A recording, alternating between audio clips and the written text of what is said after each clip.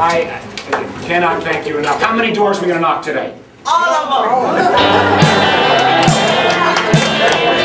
This weekend is really exciting. We were so pleased, so blessed to have Governor Warner with us here today. He kind of kicked off the troops, sort of told everyone about the true importance of going door to door.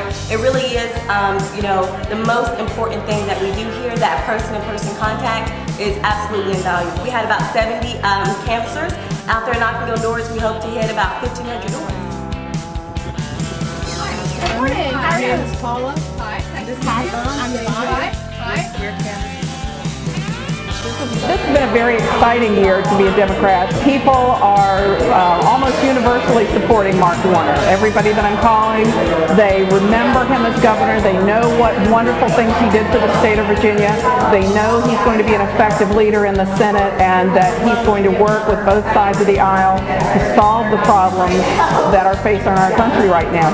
But I think there's an awful lot of folks who are looking for people who are going to go to Washington and actually get things fixed. So please go make the case.